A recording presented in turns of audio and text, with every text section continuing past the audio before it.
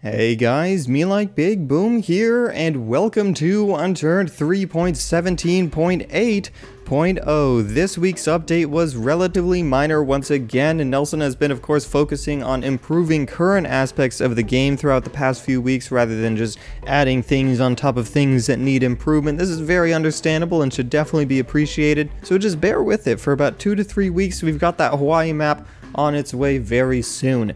In regards to this week's update, there are still additions, and that's what I'm here to show you guys. To start, there's a new item requested by Reddit and added very quickly. It's very cool, and that is the earpiece. It's kind of in the same branch as the walkie-talkie. Once again, the walkie-talkie is here to where if you have it equipped, you can talk to anybody in the server who also has a walkie-talkie equipped, regardless of distance, and then they will also be able to communicate to you regardless of distance, as long as you are holding the walkie-talkie though. So if you're sitting here sniping and you want to communicate with your teammates, you would have to equip the walkie-talkie to even hear them.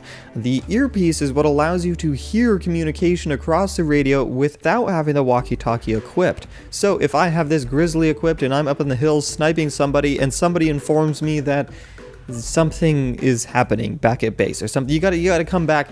If you did not have that walkie-talkie equipped, you would completely miss that. You wouldn't hear what they're saying, but now you have this earpiece, you'd be able to hear them through the earpiece, and then when you want to talk to them, you equip your walkie-talkie, you talk to them, yada yada, okay, I'll be back at base as soon as possible, over, okay, and then you go and you get in your grizzly, and you run over there, and you save the day. Yeah, that's the earpiece. It's really cool, it's really simple. You'd be able to find it in the same locations that you find the walkie-talkie. It does have durability to it, but I'm not sure if it actually does anything. I think just all masks have durability to them, so if you get shot in the head, its durability is probably going to go down for the earpiece. Here's what it looks like on the side of your head. Forgot to show you guys that. We don't actually have ears in Unturned, so you kind of just have to imagine like there's an ear there. It's pretty funny.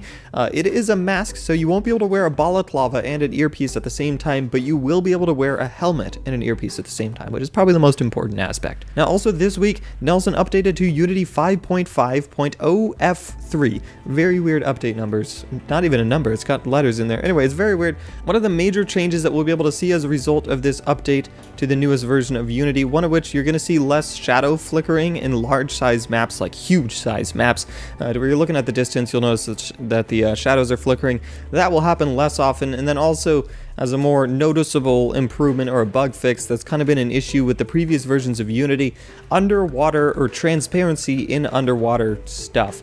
This was most noticeable when windows were added, and if you had an underwater base, you'd be able to see the windows easily through the water, and that's because Unity thought for some reason that the water was behind the window. And so as a result, it rendered the window in front of the water, which is what allowed you to see the windows.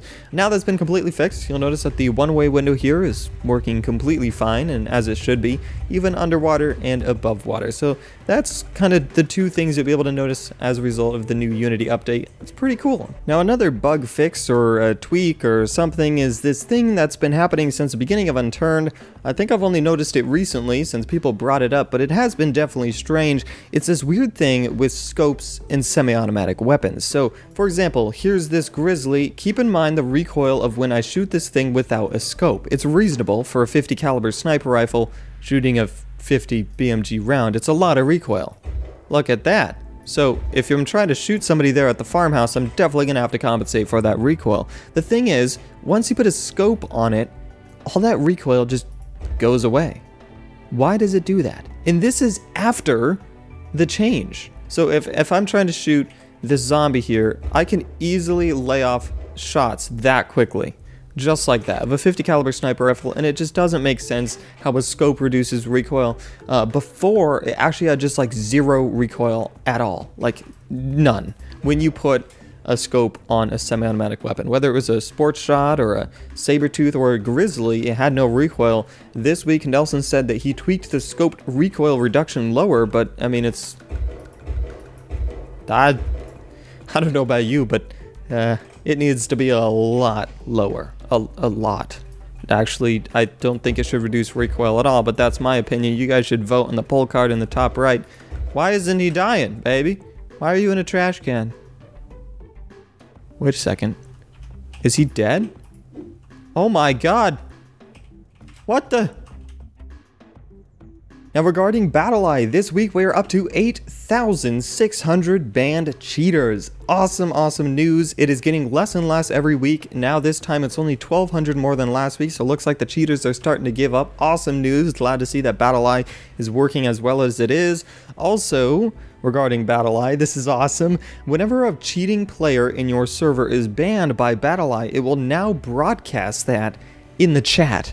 There was one time where I was playing CSGO and somebody actually in the server got VAC banned. It was hilarious because it broadcasted it in the chat. They were kicked out of the game. It said in the game chat that they were VAC banned from secure server, and it was hilarious. And now kind of that same thing happens in Unturned, to where if you are playing the game and somebody in your server gets kicked out, permanently banned from the game by Battleye, it will say that in the chat for everyone to see and laugh at them, and that's going to be awesome. Now that does pretty much wrap up all of the changes in this week's update, or at least the ones that we can see in-game. Now Nelson has added some new features into the Devkit editor. Now they are very, very basic, and I don't really know how to use the dang thing quite yet, but that's why I'm going to save it for later. For those of you who are interested, you can check it out by going into any kind of map and clicking the Devkit editor version of it, and you'll be able to see some of the new changes that you can access by pressing the tilde key or whatever you paired your console command to. I'd also like to give a massive congratulations to Ezekiel from Ohio for winning the custom Unturned computer that was drawn yesterday. I'm going to try and get that sent out as soon as I finish this video, but I've come to realize that there are a lot of people that watch my videos that are not from USA and Canada that were unfortunately not able to take part in the giveaway because of shipping costs. So as a result, I'm going to do a worldwide giveaway to compensate for that of $100 worth of Steam gift cards, because those can actually be transferred through email rather than shipping of physical objects. So if that interests you guys, if you guys would like to enter into that giveaway, it's going to be available to any person anywhere in the world.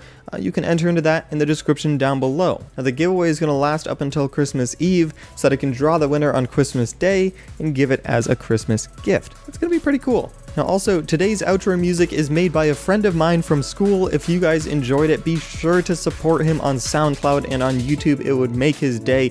Go surprise him, go on his YouTube channel or SoundCloud, and go leave him a nice comment. Also check out some of his other music that's available. Anyway, that's all I have for now.